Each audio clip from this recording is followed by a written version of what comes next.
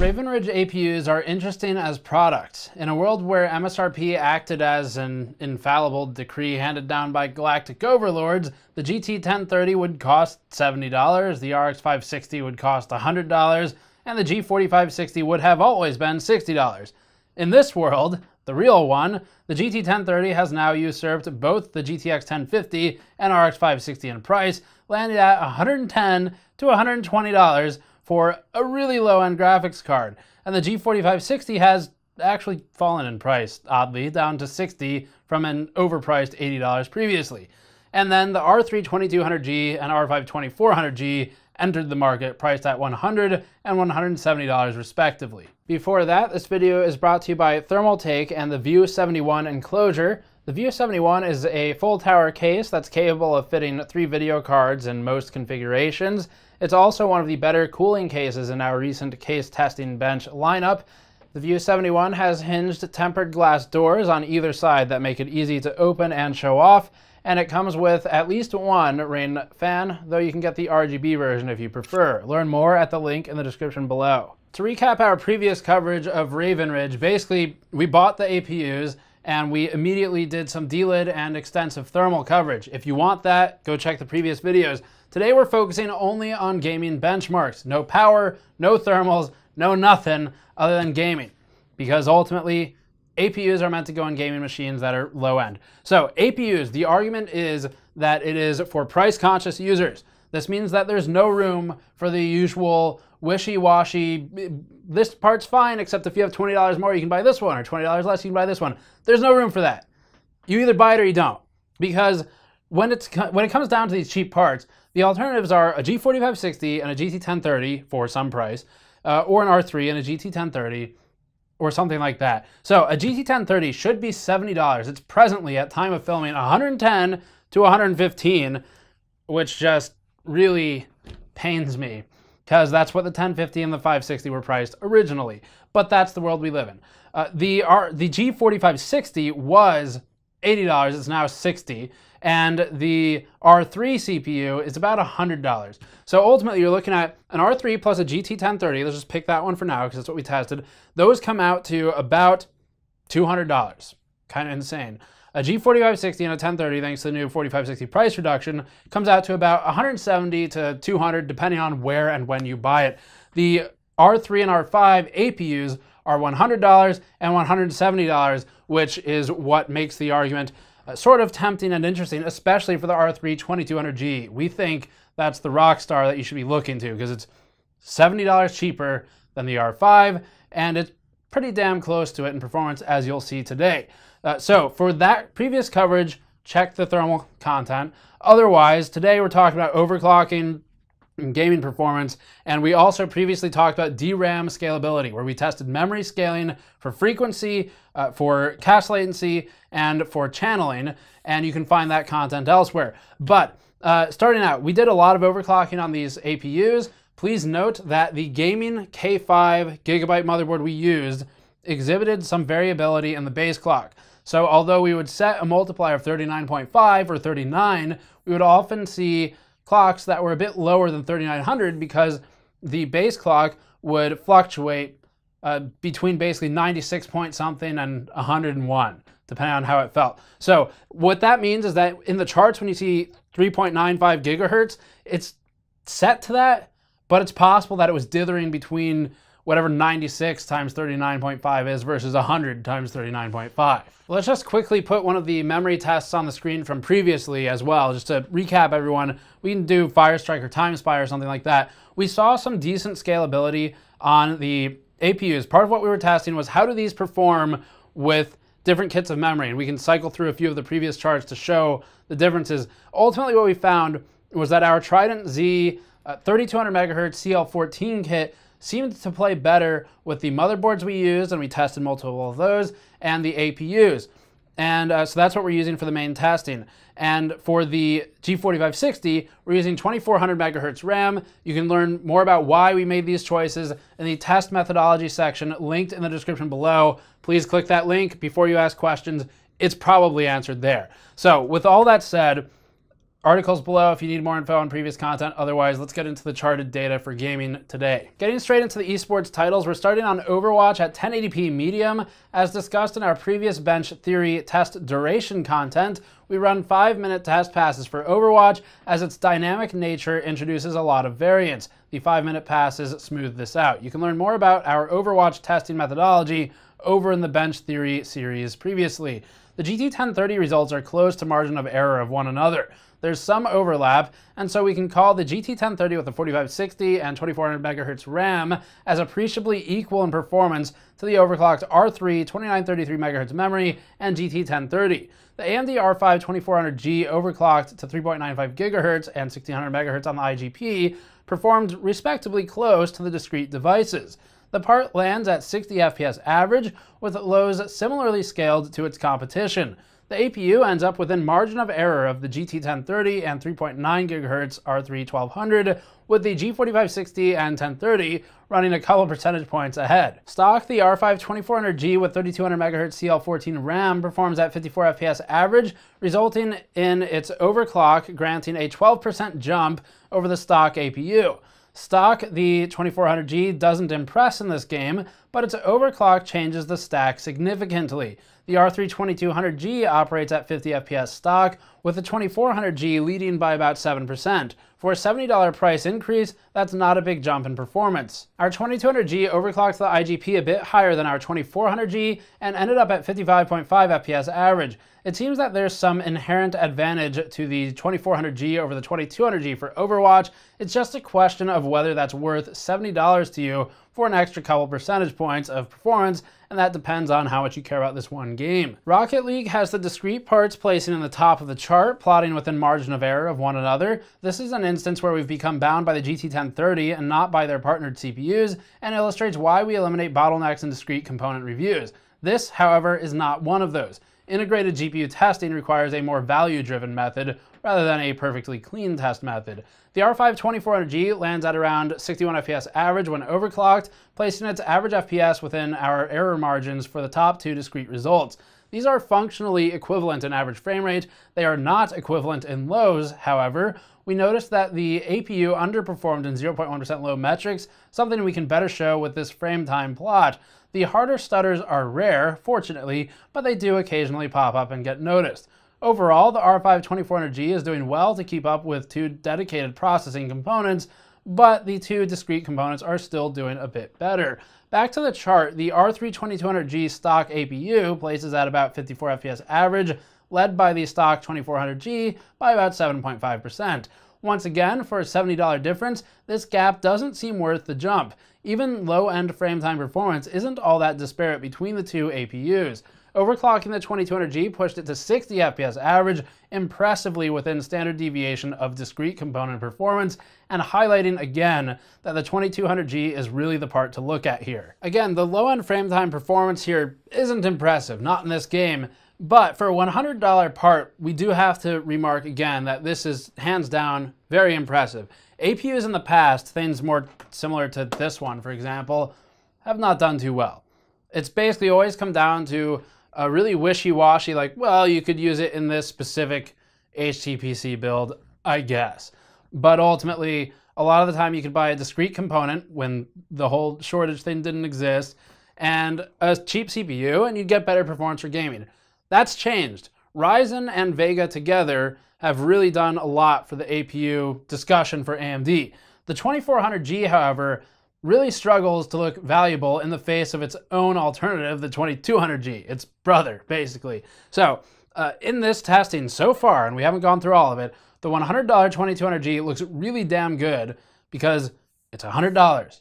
And a GT 1030 with a G4560, which is also incredibly impressive in performance for the price, it doesn't come close in terms of price to performance. Even though the 2200G is a bit behind in some scenarios, you can always drop settings a little bit to recover some of those frame time differences. So quite a good show so far, but we have a couple more charts to go through. Let's move on to Sniper Elite 4. This game is sort of a best case for AMD hardware, whereas something like Source Engine games can be more of a worst case. Sniper Elite's asynchronous compute and proper DX12 implementation are well leveraged on the APU. First, note that this is 1080p high. The settings are aggressive for an APU, and you should drop to lower settings if you're actually going to play this game. The point, however, is to use the higher settings because we already have a lot of GPUs tested with this game, so we have some extra data we can show. Treat this more like a synthetic test, though know that the scaling is linear as settings are reduced, so it all scales relatively equally anyway. We just like this for DGPU data. One more note, the DGPUs, if not otherwise listed, were tested on our 7700K GPU test platform, so you get an unrestrained look at lower end GPU performance, but not an equivalent look in terms of price. Obviously, we still have the GT 1030 and the cheap CPU for that. The R5 2400G experiences a 10% uplift when overclocked from baseline. The GT 1030 and 4560, using the slower memory, mind you, at 2400 MHz, end up with a stock R5 leading by a noteworthy 17%. The overclocked R5 leads the GT 1030 and 4560 by 29%, with, again, no overclocking on the 1030 and none can be done on the 4560. The 2400G does well in this game and would clearly be the better option to the GT 1030 and 4560. We don't have data on this one for the 2200G though. Our Civilization 6 benchmarks use turn time as a metric for performance rather than frames per second. This is for a few reasons, one of which is that FPS analysis during Civ is largely irrelevant, and the other is that it can often be invalid. The longer a processor takes to complete a turn, the higher its frame rate. In other words, slower processors perform better in FPS value depending on how you test, which is because they spend more time staring at an unchanging screen to process the turn. Because this doesn't rely upon GPUs for testing, we can show all other CPUs we've tested lately. Any CPU with unspecified memory speeds is running at 3200 MHz. In our testing, we found the overclocked R5 2400G to perform roughly equivalently to the R5 1600X in turn time processing, landing at about 19 to 20 seconds per turn. For 5 players, it would take about 1.6 minutes to complete a full round until your next turn. Stock, the 2400G completes its turns approximately 2 seconds slower than overclocked, granting the overclocked 2400G a 9% turn time reduction. The overclocked 2200G completes its turns in about 24.7 seconds, with the stock 2200G distant from the pack, down at 27.5 seconds. The stock 2400G does hold a meaningful time reduction of 22% over the stock 2200G, and the overclocked variants put the 2400G as 21% reduced. We haven't yet run the G4560 in this bench, but the R3 1300X runs between the stock and overclocked R5 2400G CPU entries. CSGO was one of the more sensitive games to memory changes, as we discussed previously. We're still using the Trident Z kit as our baseline, as it worked the best with the Gaming K5 and the APUs. The R5 2400G stock CPU performs at 95 FPS average, with lows reasonably in lockstep. The R3 2200G operates at 86 FPS average, permitting the 2400G a lead of 10.5%. The discrete components land between 111 and 120 FPS average, which is a substantial lead over the overclocked and similarly priced, between $0 and $20 different, R5 2400G. The R3 2200G is the real winner here. At $100, it's providing 83% of maximum performance as rated relatively versus the chart-topping combo. To achieve 83% of performance at 58% of price, plus or minus the impact of $10, is pretty damn impressive. Granted, this is after we overclocked the R3 APU, but overclocking is not particularly hard on these CPUs anyway. Ryzen Master makes it more accessible than before, despite a preference for BIOS overclocking. For this title specifically, we'd recommend either the 2200G for something ultra cheap, or the discrete component combination. The R5 2400G has limited usefulness in its price bracket for this particular title. Dota 2 will likely mirror CSGO, given the same roots, but let's take a look. We've become GPU bound in Dota 2 with the G4560 and overclocked R3 1200 both maintaining 63 FPS average.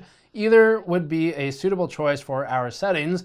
The R3 2200G with a 1650 MHz GPU overclock roughly ties the overclocked R5 2400G, both at 50 to 51 FPS average. The 2400G does manage to maintain advantaged 1% low frame times though. Stock, the 2400G holds a 45 FPS average, with the stock 2200G not meaningfully different. It would seem that we are bound elsewhere in the stack. Total Warhammer at 1080p medium places the overclocked APUs in commanding positions, managing to take the top 2 slots with the iGPU overclock. The R3 1200 and GT 1030 follow in third, with the R3 2200G outperforming this discrete combo by roughly 6%. The R5 leads the R3 by about 10% thanks to the game's actual utilization of additional resources.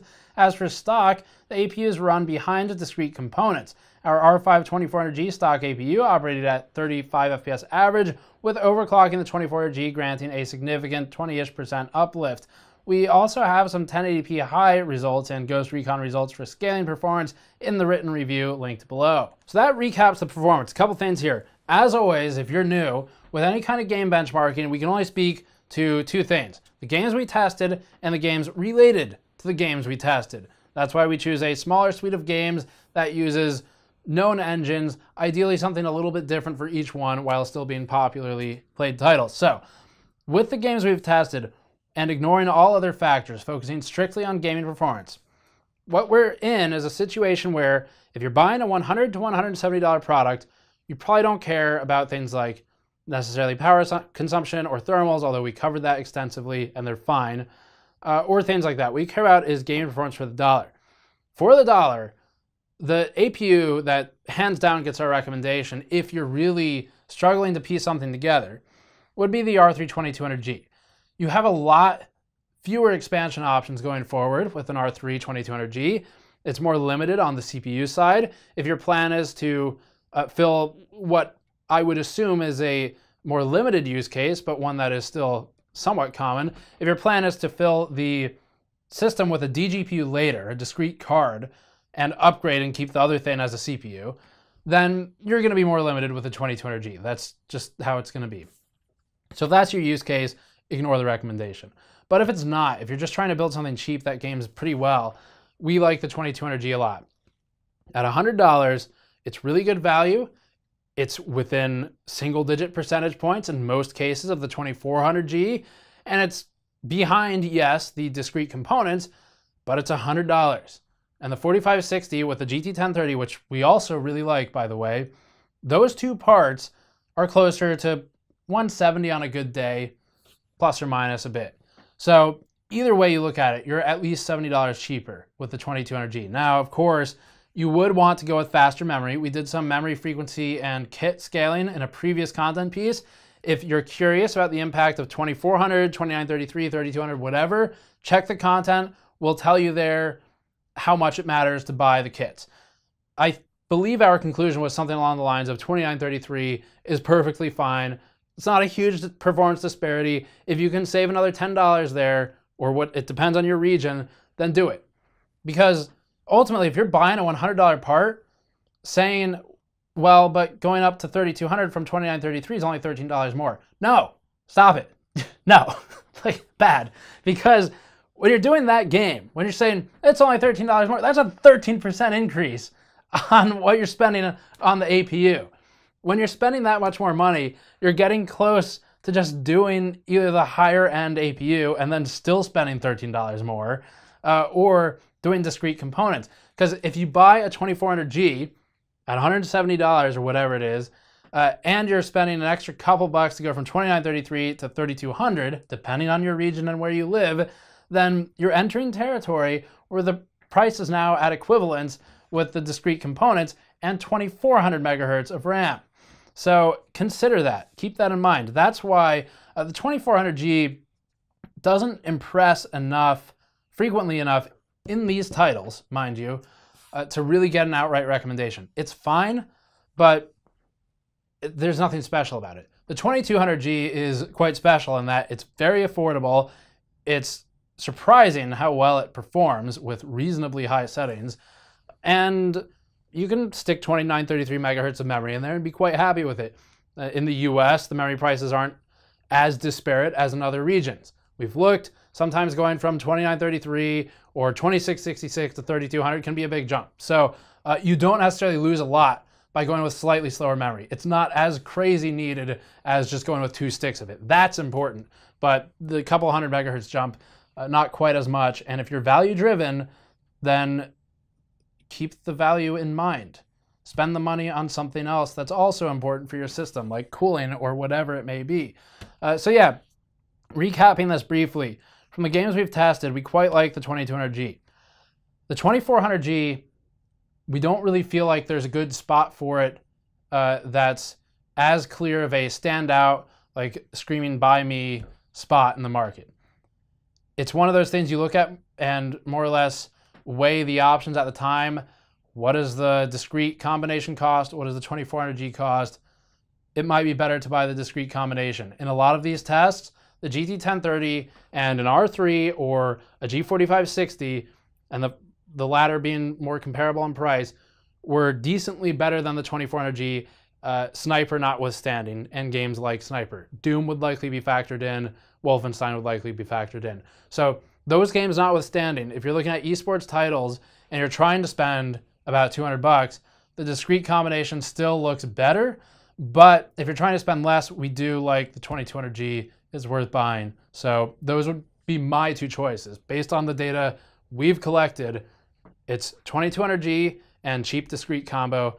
Not a lot of space for the 2400G until its price drops, and it will. It'll eventually come down. Once it's 150, that'll be a really compelling argument. But at 170, not quite so much. So that's it for now. If you want to see more information, check the article linked in the description below, where we'll have additional charts and information on all of this. Subscribe for more as always. Go to store.gamersnexus.net to pick up one of our mod mats. They will be shipping the end of this month or early next month, most likely, and that's our next round. So thanks for watching. I'll see you all next time.